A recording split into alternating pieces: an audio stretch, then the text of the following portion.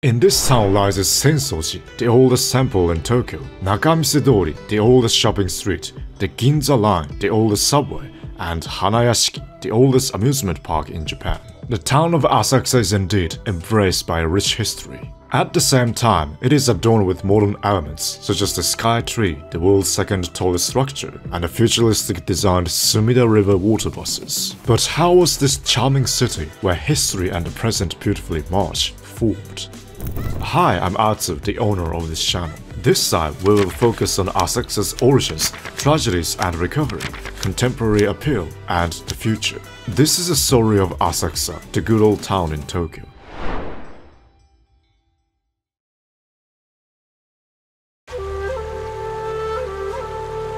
An indispensable part of the history of Asakusa is Senso-ji, the oldest temple still existing in Tokyo. Its origins date back to 628 AD, when two brothers fishing in the Sumida River accidentally caught a golden statue in their net. Upon returning to their village and showing the statue to a wise man, it was recognized as Kannon, the Buddhist goddess of compassion. Impressed by the divinity of the statue, the brothers converted their own house into a temple to enshrine it. This event marks the beginning of the long history of Senso-ji. About 300 years later, in 942, a warlord who governed the area undertook the temple's maintenance, and it is said that the iconic Kaminarimon, or Thunder Gate, was established around this time. Its official name is Fujin Raijinmo, named after the two statues of gods of wind and thunder that stand on either side of the gate, built to protect Asakusa from floods and fires. The gate's massive lead lantern, engraved with the kanji for Kaminarimon, measures 3.9 meters in height and 3.3 meters in width. The gate has experienced numerous destructions and reconstructions over the years, but more on that later. Additionally, the two brothers who discovered the Kannon statue and the wise man became worshipped, known as Sanja-sama, or Three Divine Men. The Sanja Matsuri, celebrating them, began in 1312. Held every March, this spring festival features portable shrines crossing the Sumida River by boat, captivating Asakusa's residents. As the Warring States period drew to a close, the early 17th century saw the beginning of the Tokugawa shogunate's reign. During this era, significant land development in Edo, today's Tokyo, took place, with Asakusa becoming a key gathering spot, attracting a large influx of people, goods, and money. A pivotal factor in this transformation was the establishment of rice warehouses in Asakusa. The Sumida River, crucial for transporting rice and timber, played a vital role in supporting Edo's urban development. These warehouses stored rice for the common folk and the samurai working in Edo Castle, functioning as both a salary and a food supply. Moreover, merchants emerged who would exchange rice for cash, akin to modern bankers, earning substantial profits by serving both samurais and retailers. Their affluent lifestyle contributed to the flourishing of Edo culture in Asakusa, with the development of entertainment districts rich in theatrical genres like kabuki, and the relocation of yugaku, look is meaning up yourself, adding vibrancy to the area. The Sumida River Fireworks Festival, also believed to have started in this period to comfort the spirits of deceased, became a hallmark event of the town. Another significant change was observed at Senso-ji Temple. Due to the repeated destruction since medieval times, it was rebuilt in the 17th century with the support of Tokugawa shogunate, attracting numerous pilgrims. The increase in visitors led to residents obtaining special permission to sell goods along the temple's approach, culminating in the formation of Nakamise, Japan's oldest shopping street in 1685. As the samurai era ended and westernization progressed under the new government, modernization began to sweep through Asakusa. By 1870, rickshaws had become a common sight nationwide, symbolizing Asakusa to this day.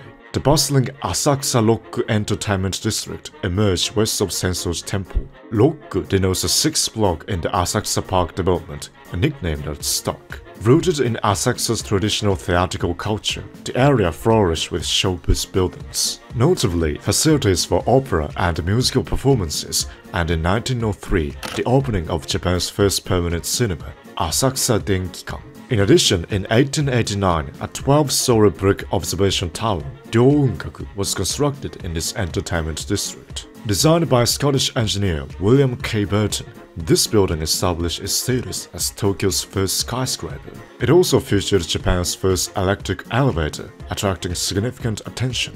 In 1904, trams began to enter the streets of Asakusa, marking the first time railways were laid in this town. Interestingly, Asakusa with its tram is depicted in Season 1, Episode 7 of Demon Slayer. However, in this episode, the Kaminarimon Gate is not shown in front of the shopping street. The truth is that the gate had been destroyed by fire in 1866 and therefore did not exist at that time. Temporary gates were erected in the same location several times, but it was not permanently rebuilt until after the war.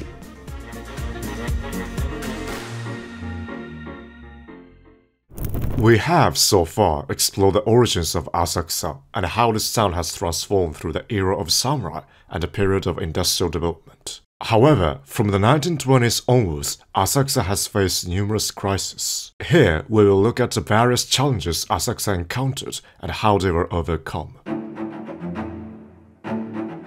In 1923, Asakusa faced a devastating event, the Great Kanto earthquake. This calamity led to around 4,500 fatalities and missing persons in the Taito district, including Asakusa, with 93% of its buildings being lost to flames. The Ryounkaku Tower, symbolizing the quake's extensive damage, was never rebuilt due to financial woes, leading to its demolition. While Nakamise Street suffered greatly, Senso-ji Temple's main hall was spared, becoming a refuge for those escaping the fires, filling its ground with evacuees. Reconstruction commenced swiftly, with Nakamise being reborn in 1925 as a reinforced concrete with a new vermilion livery. In 1927, Asakusa Station was inaugurated as a part of Tokyo Metro Ginza Line, the first subway in Asia. By 1931, the Toll Railway had extended its service to include the station, leading to the construction of the Asakusa Station building. This building, a 7-story structure featuring Art Deco style, housed department stores, a rare architectural feat for the time. Despite the Pacific War starting in 1941, imposing restrictions on entertainment, Asakusa's vibrancy was captured in 1943 photos. Yet, in the early hours of March 10, 1945, a nightmare struck this town. 325 B-20s launched from the Mariana Islands dropped 13,000 napalm incendiary bombs on the downtown area of Asakusa. The densely packed wooden houses of Asakusa and other downtown areas of Tokyo would turn into a sea of fire overnight. This night of air raids resulted in approximately 84,000 deaths, surpassing the 74,000 fatalities caused by the atomic bomb dropped on Nagasaki. The streets of Asakusa were turned into a burnt field, and almost all the buildings within the grounds of Senso-ji Temple were lost. The Nakamise Street was also hit by the air raid, leaving only the concrete outer walls. The damage from the air raids on Asakusa was severe, but thanks to the efforts of the residents,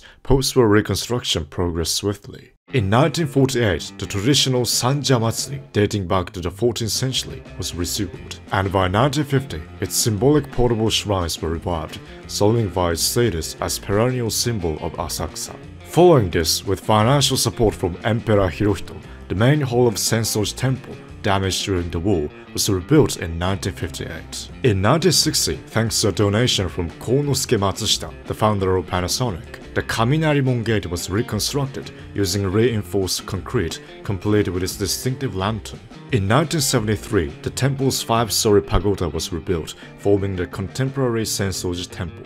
Around this time, the nearby Hanayashiki Park introduced Japan's first domestic roller coaster in 1953, establishing its status as country's oldest amusement park. Also, 2 new arcades were built around this time. Asakusa Nishisando Arcade with its overhead glass ceiling in 1954, and Asakusa Underground Shopping Street in 1955, which is arguably the oldest of its kind. However, Asakusa faced challenges in regaining its former bustle.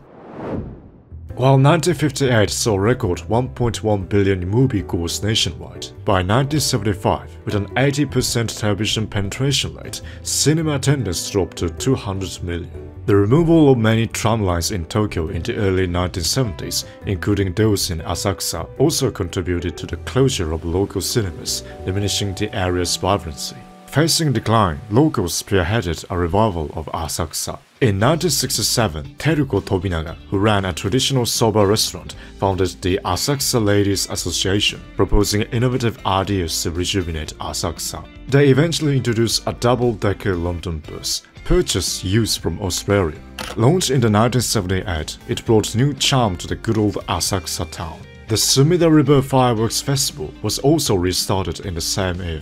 Despite challenges like traffic congestion and visitors' bad manners, it remains a crucial festival for Asakusa to this day, drawing nearly 1 million visitors annually. In 1981, the Asakusa Samba Carnival was initiated, attracting about 500,000 people annually in August, and becoming the largest samba carnival in the Northern Hemisphere through participants' efforts. These unique events in Asakusa started attracting attention on TV, and in the early 1990s, people began flocking to the town.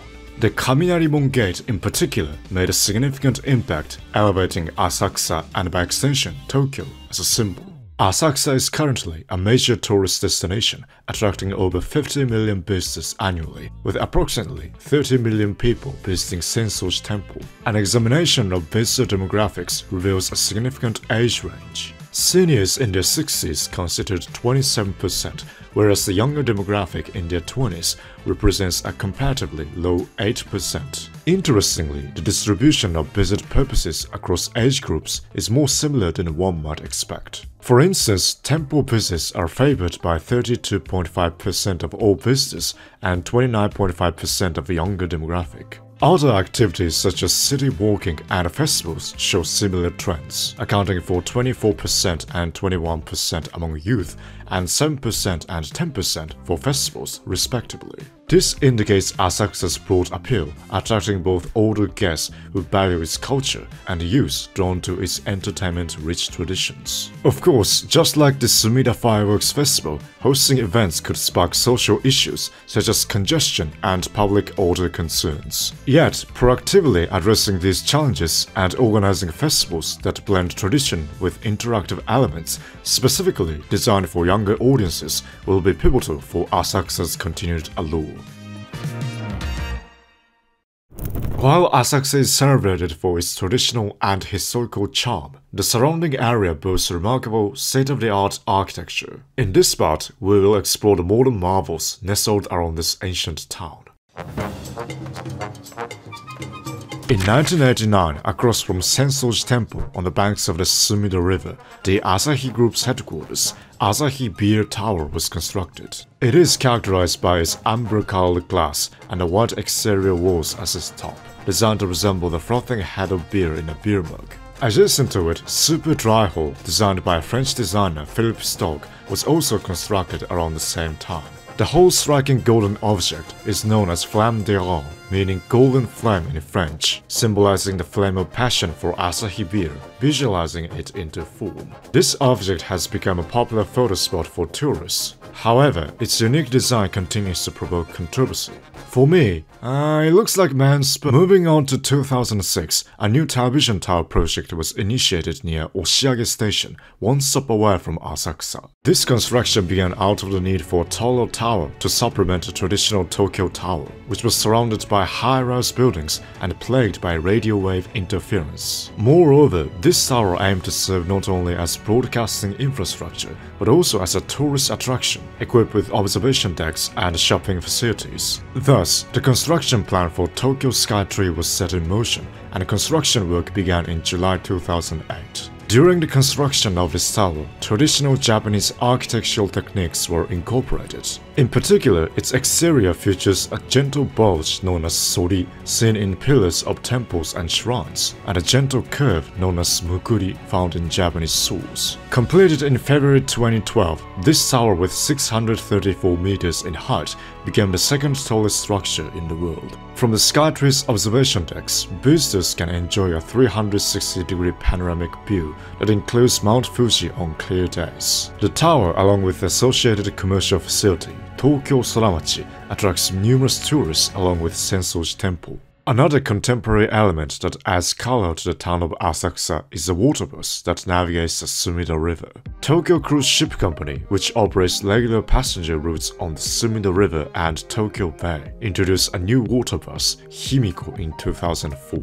Named after an ancient queen who ruled part of Japan, it was designed by Leiji Matsumoto, known for the author of the Galaxy Express 39 and space battleship Yamato. Himiko is characterized by its futuristic and avant-garde appearance, unlike traditional water buses. Following that, two sister ships of Himiko, also designed by Matsumoto, were built. Hotaruna was launched in 2012 and Emeraldus in 2018. These ships are now based in Asakusa and operate through the Sumida River, connecting various spots in Tokyo Bay, such as the Rainbow Bridge. While the Asakusa district itself is renowned for its historical atmosphere, the surrounding area is equally celebrated for architectural marvels of the Asahi Tower and Tokyo Skytree, as well as the futuristic allure of water buses like Himiko. These landmarks underscore the area's exquisite blend of traditional charm and contemporary innovation. As a tourist destination that harmoniously blends tradition with the future, Asakusa has enjoyed remarkable prosperity up to the present. Nevertheless, the pandemic has profoundly impacted the tourism industry.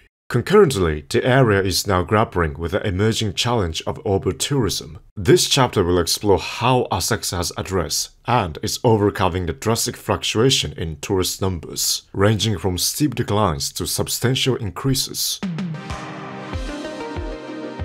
The tourism industry in Asakusa was severely impacted by the COVID-19 pandemic. In 2018, the annual number of tourists, including foreigners, had reached 55 million. But by 2020, this number had decreased to 16 million, falling to less than one-fifth of its previous level. This decline had a direct economic impact, with annual tourism expenditure dropping significantly from 500 billion yen in 2018 to 120 billion yen in 2020. Furthermore, the state of emergency declared during the pandemic led to reduced opening hours and requests for early closures for restaurants and other businesses. These measures had a significant impact on economic activities in Asakusa, resulting in approximately 10% about 90 stores being forced to close. In response to these challenges, an initiative named Asakusa Takeout Delivery was launched in May 2020. This service was established in response to voices from restaurants who did not want to lose 30% of their sales to major delivery companies, and consumers who found it difficult to search for extensive takeout information on the internet. Many restaurants in Asakusa participated, attempting to adapt to the difficult situation by shifting towards takeout and delivery. These efforts bore fruit, allowing some restaurants to overcome the crisis. After the pandemic subsided and entry restrictions were lifted on April 29, 2023, the number of visitors to Japan surged. This phenomenon, known as the increase in inbound tourism, saw the number of foreign visitors to Japan exceed 2.3 million in July 2023.